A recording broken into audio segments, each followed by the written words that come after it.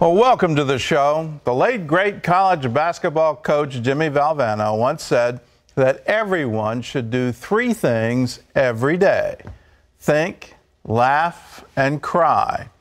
Unfortunately, David Wood couldn't do any of those things. He was diagnosed with an anti-personality disorder, so he lived without thinking, laughing, or crying until the day he learned how to love. If my child died, I would want to cry my eyes out. I don't think I would. Sociopaths don't form normal emotional attachments to other people.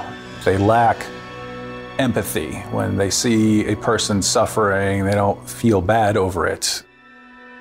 I was in high school biology when evolutionary theory was really laid out for us. Species develop new characteristics, new traits, and then those can actually eventually take over. And so I concluded that maybe I had reached a higher stage of humanity where I wasn't held back by emotions the way other people were. And so I came to regard all these little rules that people tell you to follow as kind of brainwashing me. Breaking into places and, breaking into the school or stealing things. I felt like I was stripping away these layers of rules that people had been imposing on me my entire life, and it was an amazing feeling. And if I really wanted to sort of be free of everything I've been brainwashed into thinking about right and wrong, and I decided to kill my dad. And I decided to do it in a brutal fashion, not a gunshot or anything. I was going to do it with a hammer. When I walked up to my dad, I had a hammer in my hand, and I hit him in the head 7 or 8 times with a ball-peen hammer until I thought he was dead, and I just left.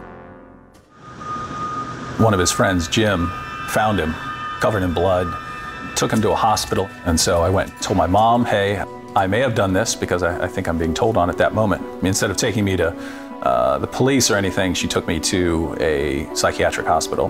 They made a report based on the time that I was there, and it said antisocial personality disorder. Eventually, Virginia had them remove me from the psychiatric hospital and take me to jail. Since my dad survived, I was convicted of malicious wounding. I was sentenced to 10 years in prison. There was a Christian named Randy, and he was a bit different from everyone else.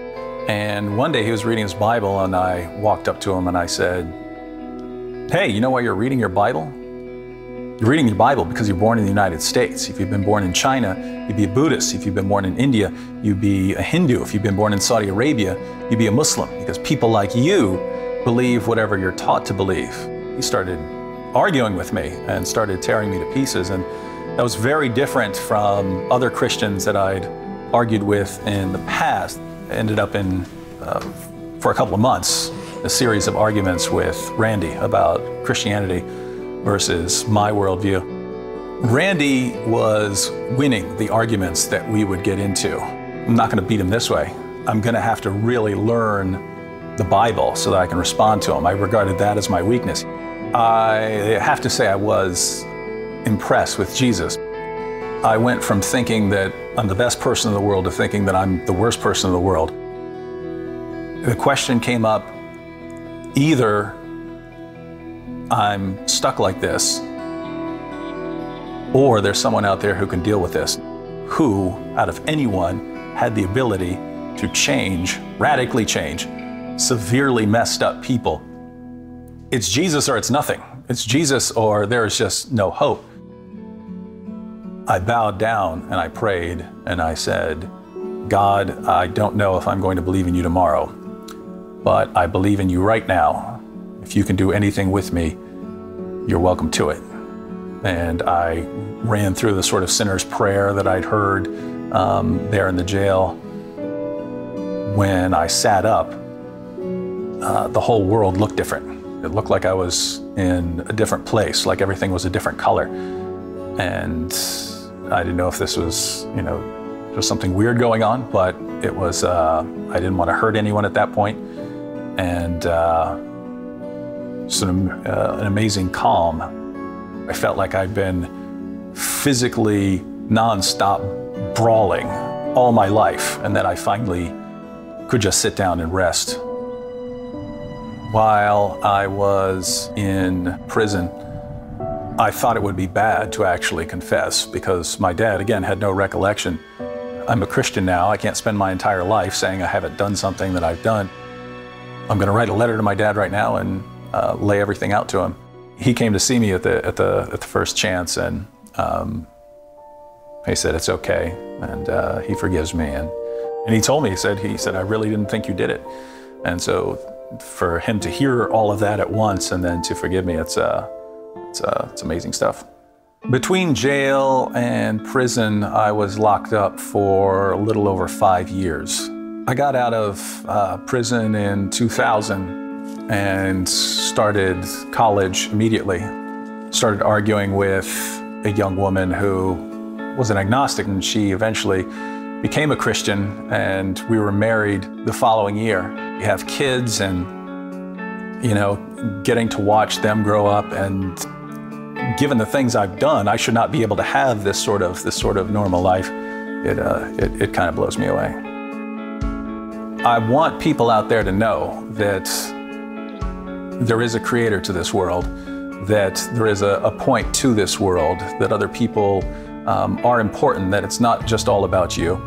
Jesus rose from the dead, and that shows that there is a point to everything, that there is a creator, that he does care about us, and that he entered this world to die for us. And that is a message that matters because it changes everything. The message that matters because it changes everything. And that's the whole point of the Gospel of John and the opening. The word, the logos. Another way to translate that is the message. The message was with God. The message was God. And the message came here and took on flesh and dwelt among us so that we could behold him. We could see what God was like. Jesus came to reveal the Father. He came to reveal the wonderful message that God is love. He so loves the world that he gave his only begotten Son, that whosoever, that's you, whosoever believes in him would not perish, but have everlasting life. To change what happened, how the world was broken by what we did in the Garden of Eden. Broken. All creation came under a curse. We had the knowledge now of good and evil, and with that knowledge continually chose to do what was wrong. And some of us, our conscience got seared along the way. We didn't even recognize we were doing wrong anymore. It just seemed to not bother us. But Jesus came, and he came to change all that. And he came to change you and to give you life and life everlasting, to remake you. I love David's prayer. If you can do anything with me, then take me. Here I am, if you can do anything with me. David had given up on himself. He had come to that kind of a bottom where he didn't see any hope, didn't see any chance. But he said to God, God, I believe in you right now. And if there is anything you can do with me, then do it. Take me. And you heard what he said. Suddenly a calm came over him. He was able to sit down and rest. And all that burden, all that guilt, all of that was taken away. He was able to sit down and rest. And that's what Jesus promises, that you're able to enter into his rest.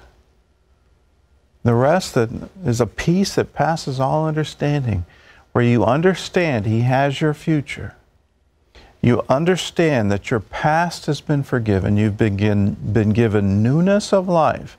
Behold, all things are made new. And you can walk in that. You can walk in that light with the confidence that you'll be with Him for all eternity. It's a wonderful thing. It's wonderful news. It's the best news the world has ever heard. Now, here it is for you. If you want this, it's real easy. All you have to do is pray the same way David prayed. If there's anything you can do with my life, here it is. And just surrender to say, Lord, not my will anymore, but let your will be done. If you can change me, if you can make me new, then here I am. And all you have to do is pray that and ask for it. And He'll come through. He'll come through for you. Now, some of you say, well, I prayed that. And then somewhere along the way, I decided to do something. And I decided to take a wrong turn. Well, there's hope for you too. That if you're able to say, Jesus, forgive me. Could you cleanse me? Could you make me new again? He'll do that. The Bible promises that if we confess our sins, He will be faithful and just to forgive us and cleanse us from all unrighteousness. It's that simple. It's that same jailhouse prayer that David learned. Here I am. If you can do anything with me, take me. If you want help with this prayer, if you want to make this decision today, all you have to do is call us, 888-777-1999. When you call, just say to the person who picks up that phone, I want to give my life to Jesus. I want to become a Christian today. When you call, I've got something free for you. It's a CD teaching of what do Christians believe? What are the pillars of the faith? How do you live the Christian life? What is all of this about? How do you start? I also encourage you to get a copy of the Bible. If you don't have one, we have one free for you online. All you have to do is log on to cbn.com. And there's a place there in the spiritual life section where you can have a Bible. We'll take you through the Bible in a year. You can be part of a Bible reading program where you read it every single day. It's through reading the Word that you renew your mind. I also encourage you to join a local church. It's in the fellowship of believers that we grow in Christ. But it all starts with that prayer and that decision. So make that phone call right now, 888-777-1999.